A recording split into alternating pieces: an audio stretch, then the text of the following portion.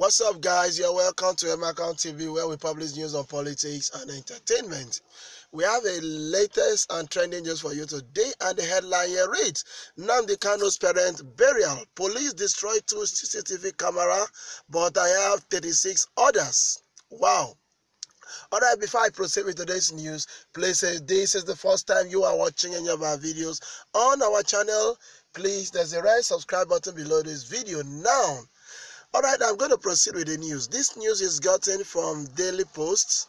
That's a link there, dailypost.ng. So it's on Naira Land, so I'm going to be reading it with the reactions. So here are the news in details. Leader of the indigenous people of Biafra, IPOB, Mr. Nnamd Kanu, says he has installed a total of 38 closed-circuit cameras in concealed location around his family compound ahead of the burial of his parent on Friday. A message sent to Daily Post stated that the purpose of the camera was to have evidence to show to the world when security agents will start manhandling its members at the burial, and claimed that IPOB members originated the violence. Kanu, who also backed the message with a CCTV footage sent to our reporters, said the police have, however, found 2 of the cameras and have destroyed them, but stated that 36 others were still well concealed. Kanu, who raised the alarm over the destruction of the camera, said, "Let it be known that Abia State Police, under the command of Ene Okon, in collaboration with DSS, have proceeded to remove 2 CCTV cameras installed in around my hometown to preempt and record any terror attack by Nigerian Army and police, as was the case in September 2017. The entire civilized world must ask the regime in STR0Y and Abia State Police Commissioner Mr. Ene Okon why they are destroying CCTV cameras on private properties in my village if they have nothing to hide. So far, they succeeded in destroying 2 cameras, but I wish to assure them that there are 36 others well-concealed cameras recording and relaying in real time the activities in and around my home.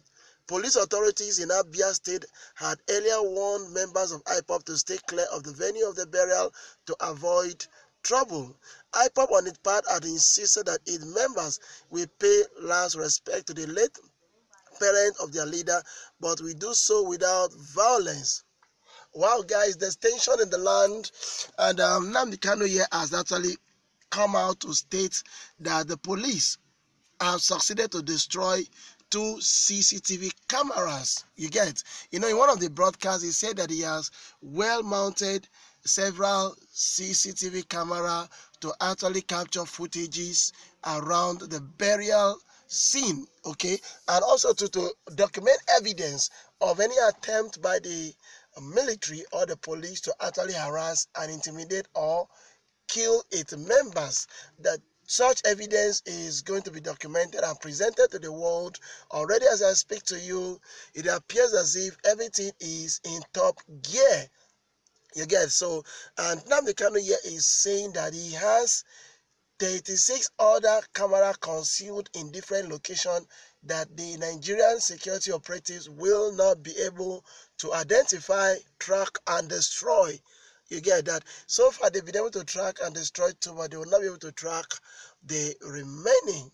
Okay, and you know that some of these CCTV camera, what they do, they don't store information at the local storage. What they do is they capture this information and the video, they store it in remote storage, so that even if you destroy the CCTV footage, the information is not stored in the hard disk there, but rather it's stored in a remote location, and that will be able to provide evidence. Okay, so that is it.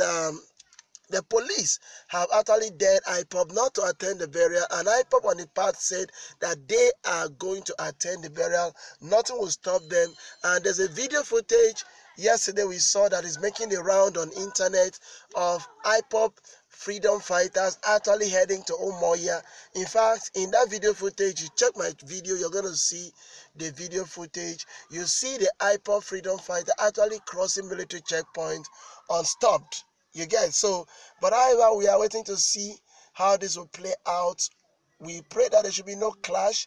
IPOB on themselves have said that they are not going to be violent, but however, they are not going to condescend. You understand me? They are not going to hit the demand of the police not to attend the burial, and that the late monarch was a Biafran, and they must be given a Biafran befitting burial.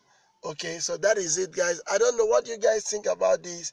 I want you to drop your comment below. Let me know what you think. But however, there are some reactions here. I'm going to read people's reaction. Somebody here says intelligent. Another guy here says na so. Another guy here says the quieter you become, the more you are able to hear. No need for rants. Nuga acting like wet pussy. Another guy here says they should set up a boxing match between Kanu and the IGP. Let them both fight to death in the ring so we can be rid of all this daily hula baloo. Another guy here says this guy is just a chronic noisemaker and attention seeker. Another guy here says, is that CBN? Another guy here says, this guy talks too much. Another comment here says, all these our quack security forces go fight Boko Haram and armed bandits. Them no go do. But when matter enter on armed civilians, they go show face. Another guy here says, we are very busy with Nnamd and the Supreme Court right now regarding Bayelsa and Imo. We will look into your matter when you are done. Waiting concern with CCTV. I beg, pack well, Joe. Another guy here says, waiting concern myself. Another comment here says, talking from oblivion. Another comment here says, too late, there are over 36 more CCTV cameras hidden.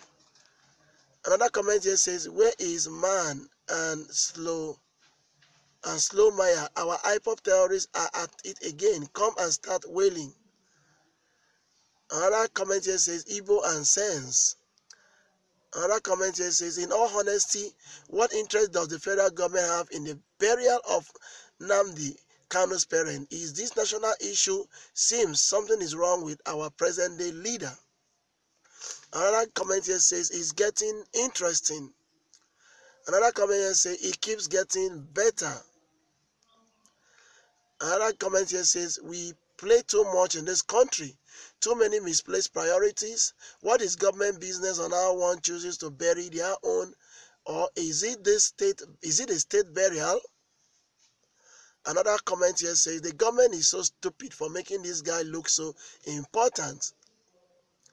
Another comment here says, why is the army there? Another comment here says, Biafrans for life. Another comment here says, MPF and Fulani soldiers are making this dude more popular worldwide. Burial wish they would have ignored and everything will come and pass like some random and common burial. Just look at what is happening now. Mumu country. Another comment says, this guy and his propaganda. Alright guys, what do you think about this? Nnamd Kanu's parent burial is going to be on the 14th of February 2020. And already there are tensions in the land. All road leads to Afaruku. And we are beginning to see, you understand me, how peaceful this is going to be. We pray and we wish that the late monarch should be able to transit gloriously to the afterlife without any problem. But however, we decry the threat made by Commissioner of Police Ene Okon that he will scatter the burial premises if he cites any IPOP member. That's the threat he has just made. But this is not coming very good.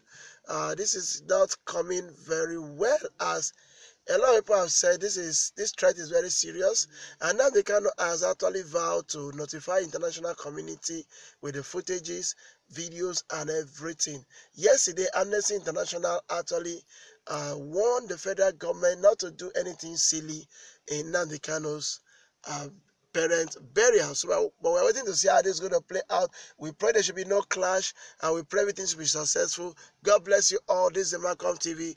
God bless you.